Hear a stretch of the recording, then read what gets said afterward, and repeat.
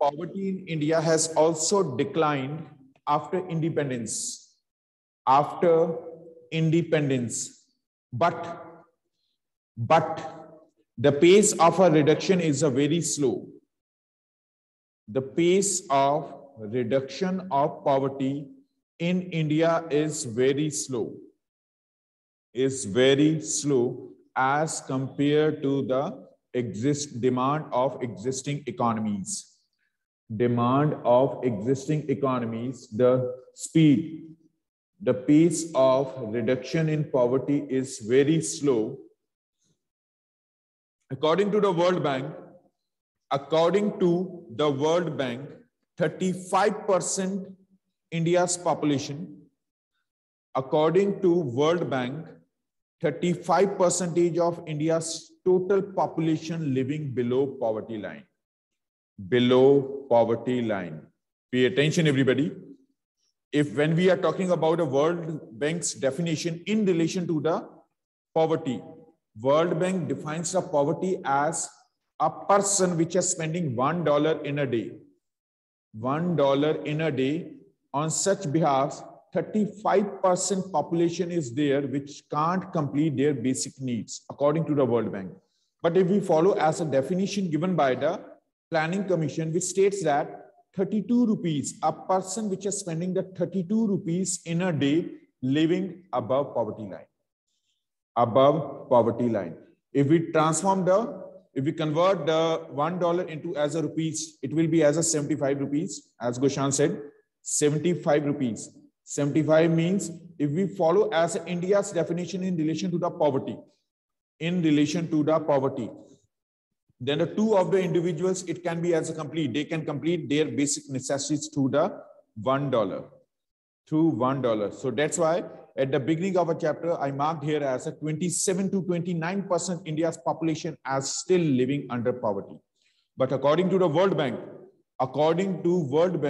India's 35% of a total population living below poverty line. So what are the reasons responsible for such kind of a poverty trends in India? Poverty trends still as prevailing in India afterwards as the longer tenure of the independence. First, as illiteracy. Still the last section of a population is the illiterate. Illiteracy. Second is the unemployment. Unemployment in which a person is agree to work but not able to find a jobs because jobs are not there. Jobs are not there. And what's the root cause responsible for the deficiency of a job opportunities as a low industrial growth. Low industrial growth, lack of capital, deficiency of capital, government not having as a funds through which as they can invest the money in an industrial sector for a generation of a job opportunities. Less capital, deficiency of capital responsible for the unemployment in India. Clear? Second reason as the lack of the job opportunities. First as the illiteracy, lack of job opportunities. Third, dependence on a land resource. Over-dependence, not as a dependence, over-dependence on a land resource. Over-dependence on land resource. Over-dependence on land resource, or we can say as a rural economy, where the people are mostly as dependent on agricultural fields. People are dependent on agricultural fields, responsible for the still poverty trends in India. Poverty trends in India. Clear? So second as the job opportunities, third as the dependence on a land resource or rural economy. Due to as a dependence on a primary sector agriculture activities, our economy is still asset developing. If we increase more share of a secondary sector, then what will be happen? Our economy, it will becomes the developed economy in the next 50, 100 years. In next upcoming 50 or 100 years, India, it will become as a developed country if we start to increase more dependence on manufacturing industries.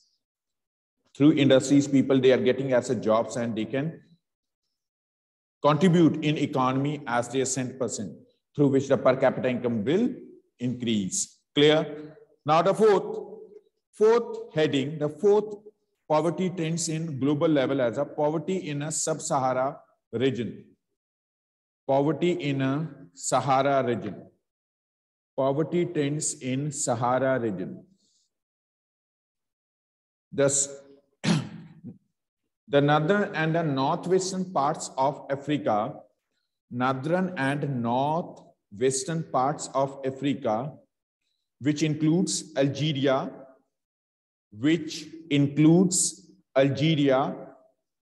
Sudan, Libya, Algeria, Sudan, Sudanalgeria, Algeria, Sudan, Niger, NigerChad, Chad. These are the African countries. Chad, Libya, etc. Libya, etc. The poverty in Sahara region increased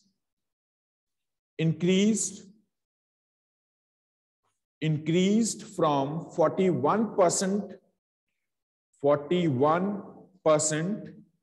I'm again repeating, the poverty in a Sahara region in Africa, poverty trends as a generally as a increasing in a Sahara region of Algeria,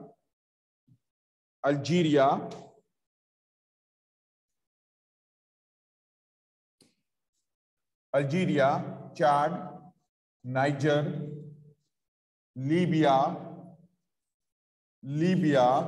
Sudan, etc. The increase in poverty trends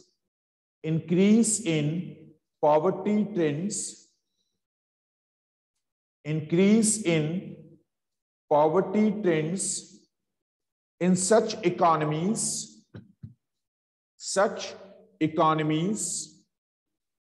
from 41% to 48%, 41% to 48%,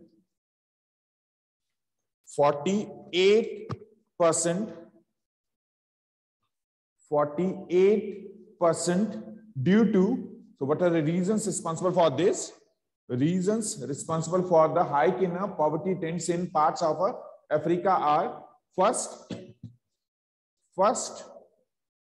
famines, FAMINES. Famines are leads to the starvation.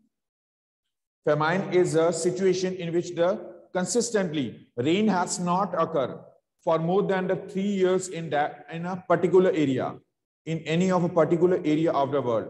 That state is known as a famine. Under such conditions of a famine, drought is when a rain not occur in one season or a year.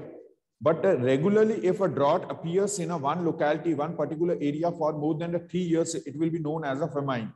Under such circumstances of famine, land loses its moisture. If the moisture is not present in a soil, how can a soil germinate the seeds? So that's why these areas are affected by food insecurity and starvation. Food insecurity, or we can say as a starvation, shortage of food in such areas. So first as a food insecurity, that's why as a poverty is still prevailing in such economies. Second, less number of industries. Less industries are concentrated in this region. Less industries concentrated in this region. Third, high growth rate of population. High growth rate of population. High growth rate of population. High growth rate of population. Fourth,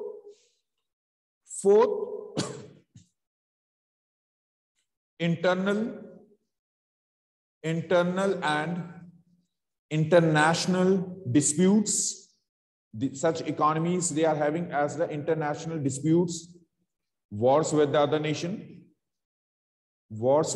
nations, because of which their most number of funds, money, capital has basically consumed in a war fronts for a maintenance of their army. That's why as both the countries, India and Pakistan, which declared independent on the same time, but after 70 years, India becomes as a developing country, but the Pakistan, which is spending as more than 50% of their assets for a growth of military. For military expenditure, they are spending as their more than 50% of a expenditure for military. But in our country, as a 27%, it has investing over a military on our defense forces. That's why now as India, that money which Pakistan wasted in a military, it can be as utilized for increasing the pace of development. India becomes the developing and Pakistan is still as underdeveloped. Clear? So in these economies of a sub-Sahara region, the Sahara region are those where poverty trends increase since last 40-50 years. Next, as a poverty in South America. Poverty in South America. Poverty in South America. Poverty in South America. The ratio of poverty in South America. The ratio of poverty in South America. Ratio of poverty in South America. South America has not changed in the last 3 decades. In last 30 years of a tenure, poverty trends are still not changed in South American countries of Peru, P-E-R-U, Chile, C-H-I-L-E, Argentina,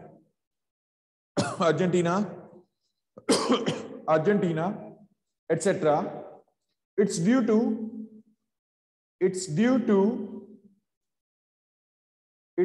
to isolation from rest of the world. Isolation from rest of the world and control over population. Control over population. Control over population. Then last as a poverty in Russia. Poverty in Russia. Poverty trends in Russia resurfaced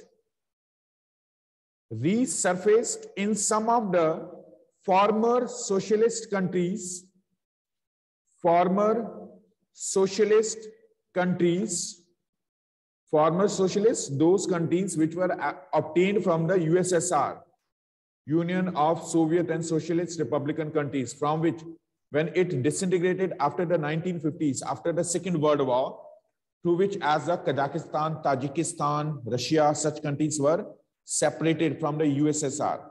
So the poverty trends has resurfaced in some of the former socialist countries like Russia, where officially it was non-existent earlier,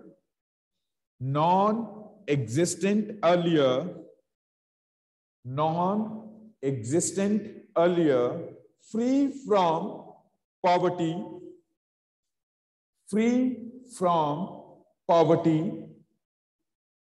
The reason behind the low poverty trends in Russia, reasons responsible for the low poverty trends in Russia,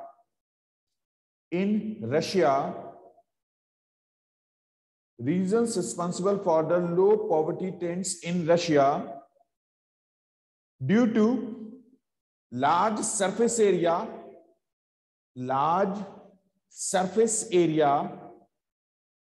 comma, availability of natural resources,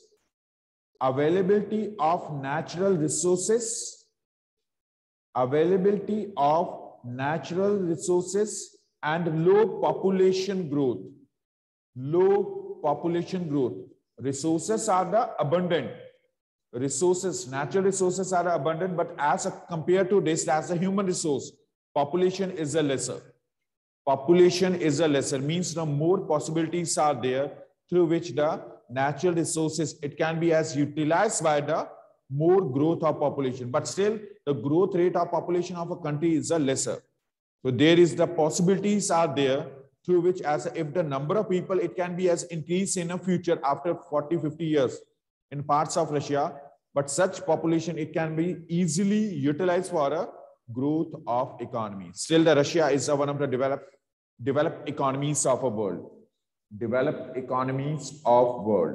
Clear? These were the global poverty trends. Now the last topic of a chapter as a vulnerable groups. Which groups are considered as the vulnerable, highly affected by the poverty? In India, there are two sections are there.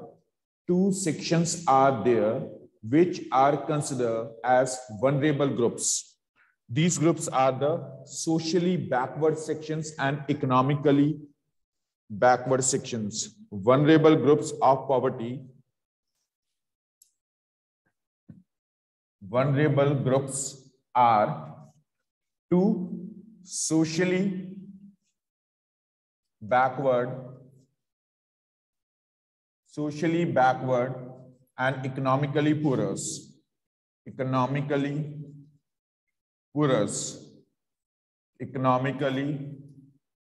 groups. Socially backward in the sense, those sections of poverty and occupation both are correlated.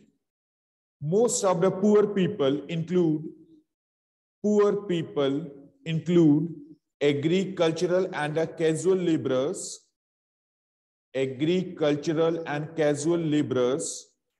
According to the estimates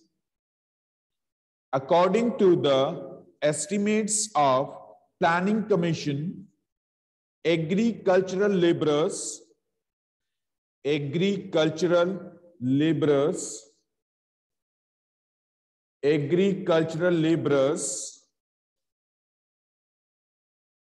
constitute 25% agricultural laborers constitutes 25% of the total household poorers.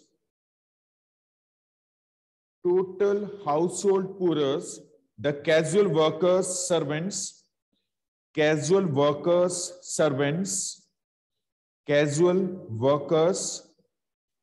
servants and beggars constitutes the 57.60% of total people under poverty. In these states where agricultural laborers form a great share of poverty,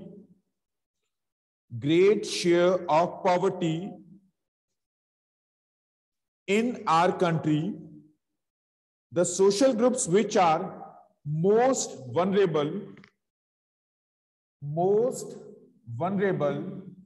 to poverty are scheduled caste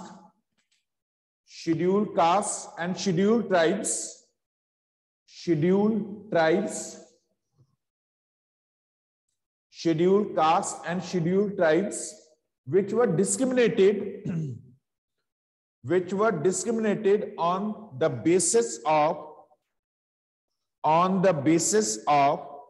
caste differences in economy. You are familiar with such caste. These are those sections of a population or those sections of a society which were divided during as a Vedic age. In Vedic age, Indian society divided among the 4 varnas, such varna groups which were divided on a basis of occupations, Brahmin, Kshatriyas, Vaishyas, Shudras.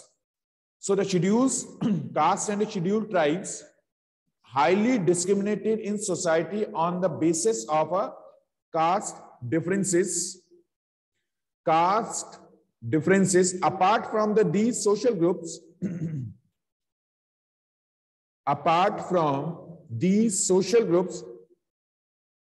there are some group of people face inequality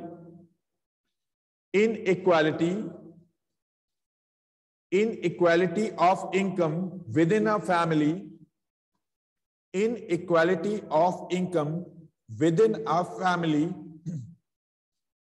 which include women's, especially such women which are housewives, which are dependent on their husbands for the completion of their needs, women, children below 14 years, children below 14 years, and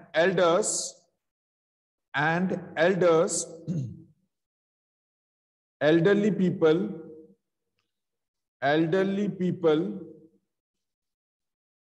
Apart from this, some economic groups are still vulnerable, which are affected under the poverty are casual workers first, casual workers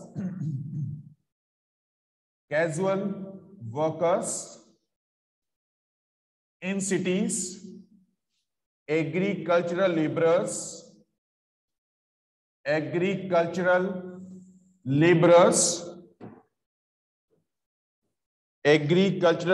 which are getting the jobs in a particular months of the year. We learned about it as a seasonal unemployment. Agricultural laborers, beggars,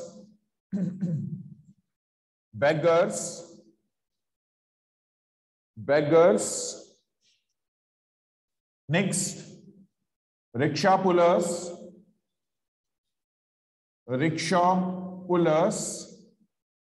vegetable vendors are highly affected as under poverty, highly affected by poverty in India, highly affected poverty in India, highly affected. One more, mentally retarded. Those which are the mentally retarded, they are also the economically poorer.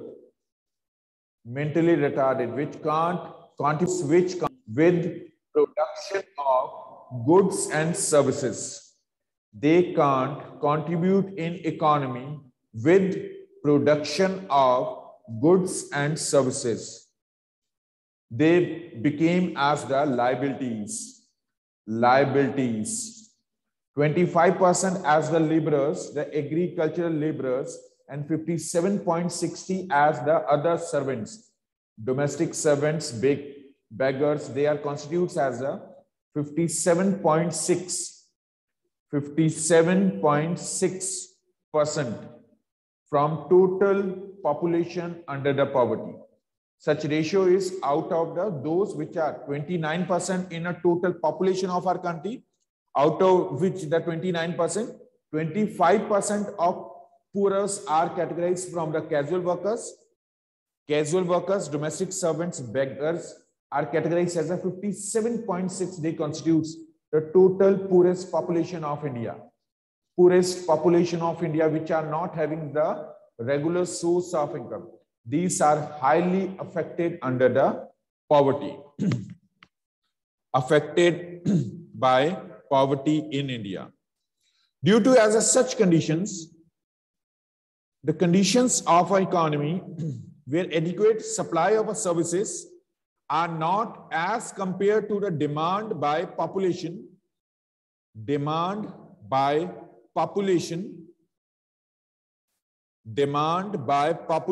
which make possibilities for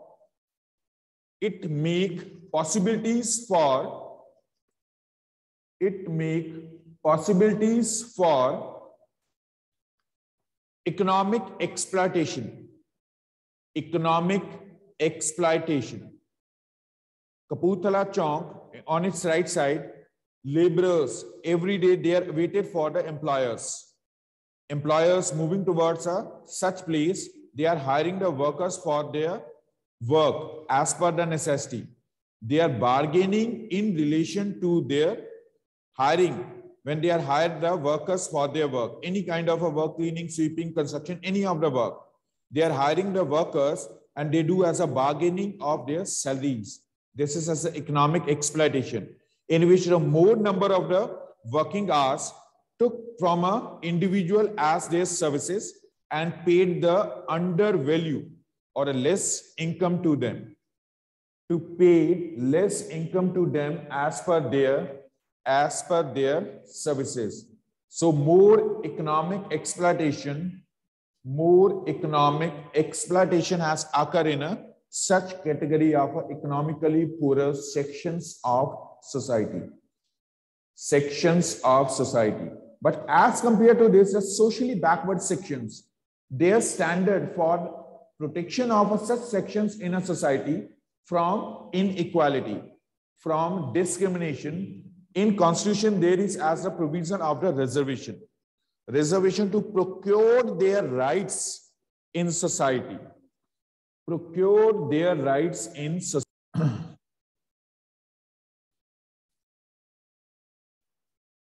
Question number 1, describe how the poverty line is estimated in India. In our country, poverty line is estimated through the two methods, income method and expenditure method. You have to explain these two. In the first question, expenditure method, the total expenditure spent by the individual for completion of their basic needs. Means first of all, check that the number of items used by that individual in their daily life. Second, calculate their caloric value. Third, total expenditure money spending for the purchasing of such goods. Fourth thing, total value of total money which is spending for availing the services as a shelter, water, electricity. And fifth one as a total money which is spending on clothing items, food, shelter, clothing. Their totality to which we can estimate as a poverty line. Second, as an income method, through which the minimum caloric consumption has used for minimum caloric consumption used by the individual, for which as a total income required 324 in a rural and 328 in a rural and 424 in a urban areas. Second question is what do you think that present methodology of poverty estimation is appropriate? No.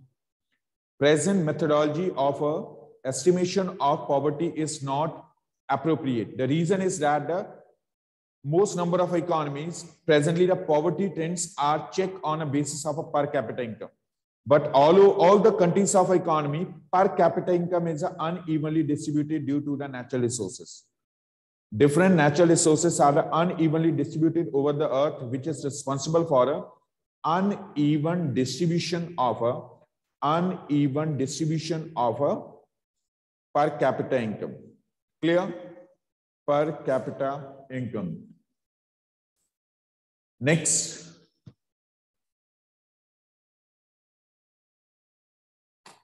Per capita income. Third, describe as a poverty trends in India since 1973. Poverty trends in India since 1973 as reducing the poverty trends. Prosperous states, which includes as a Punjab, Haryana,